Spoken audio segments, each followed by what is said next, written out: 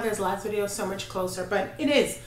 So, last topic video of 2018. Holy crap. Yeah, so I'm just trying to make sure because I believe this is the last one, right? 1, 2, 3, 4, 5. Yep. The next one you'll see.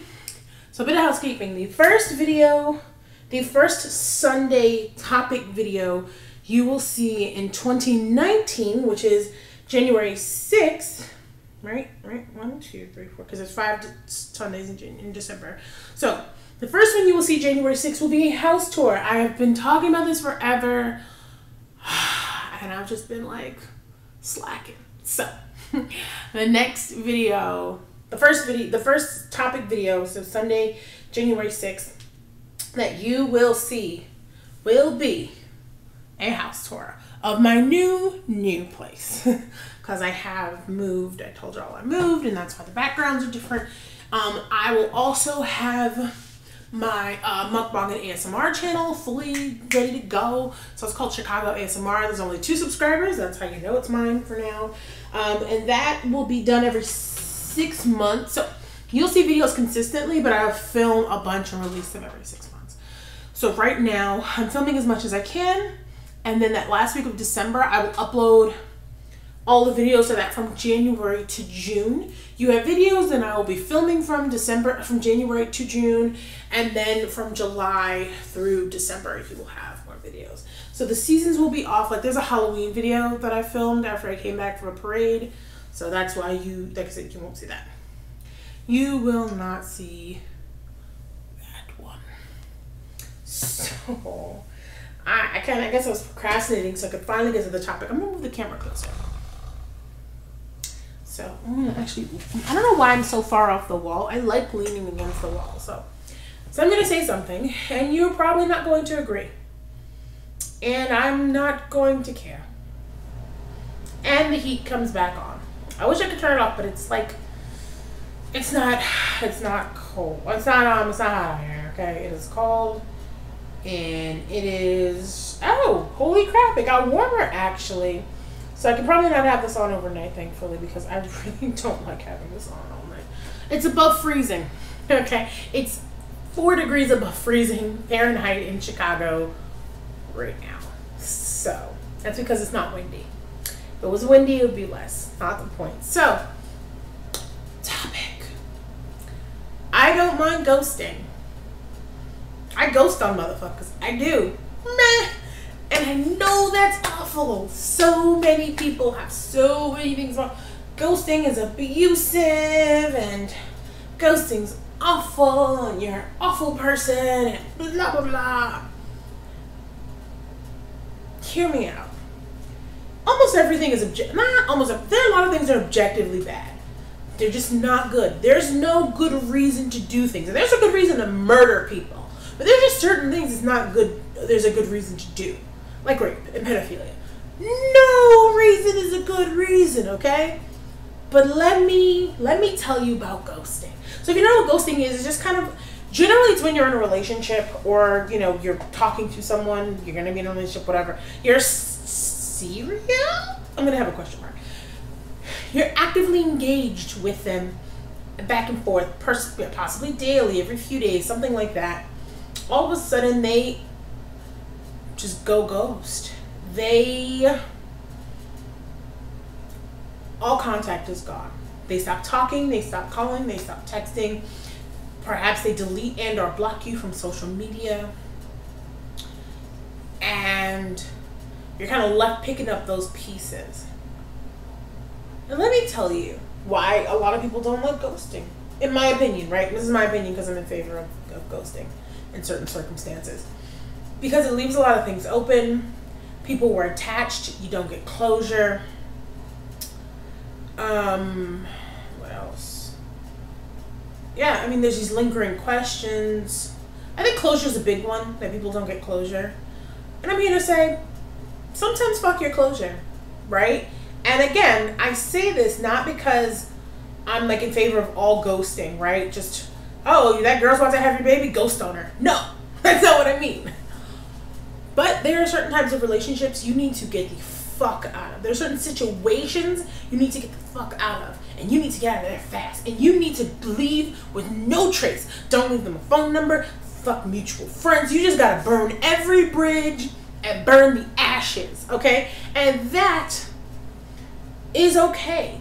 Like, there was a thing, someone had posted online. I'd seen it make the rounds before on social media, where she, like, went to her boyfriend's and she found out he was cheating on her.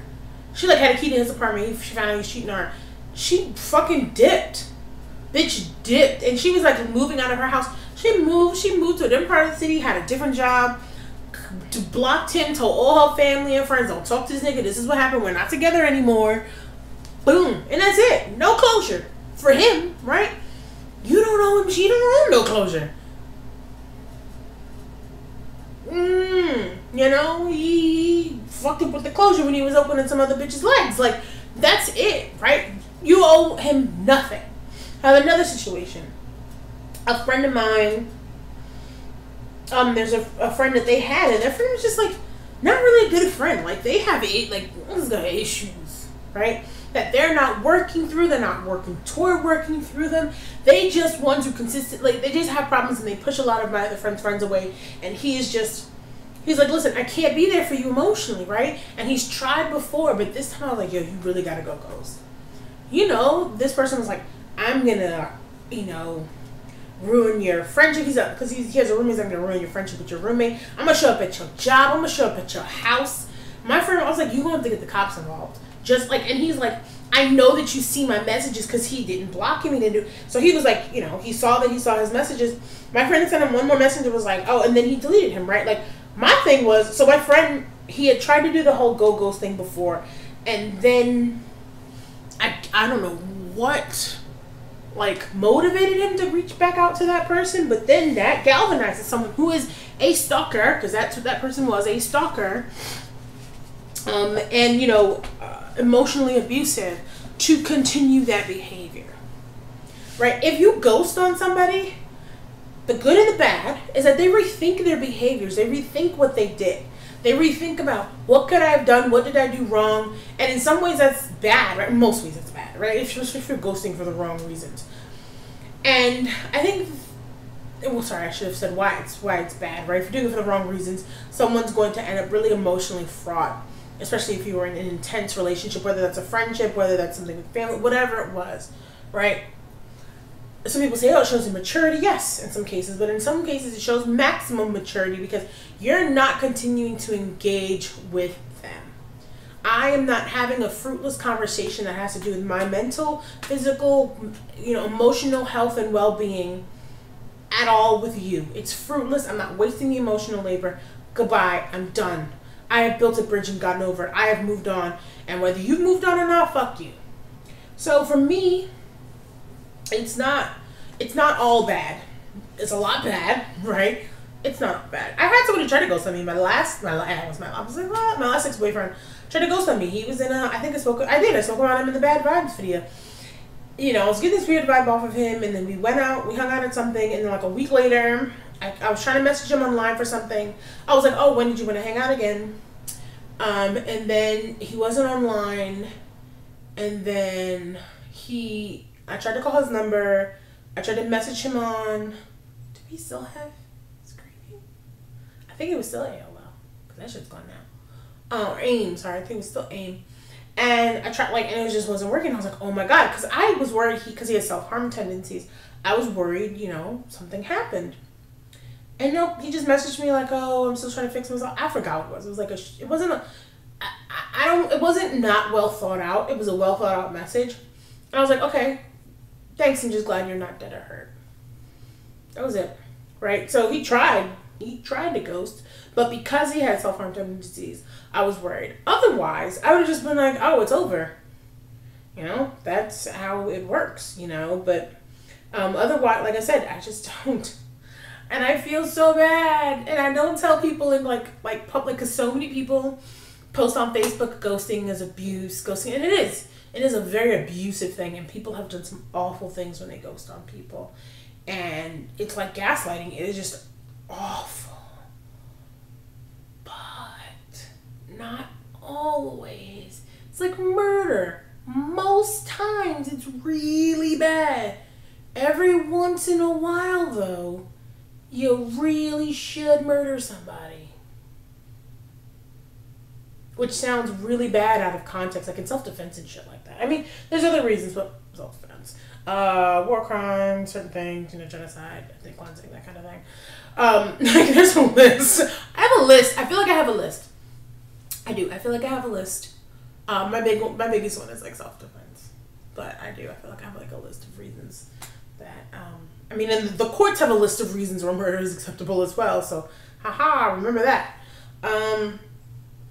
But don't necessarily rely on the courts. Anyway, but yeah, so that is the last video of 2019. Just ending on a note. Boy, what a note to end on.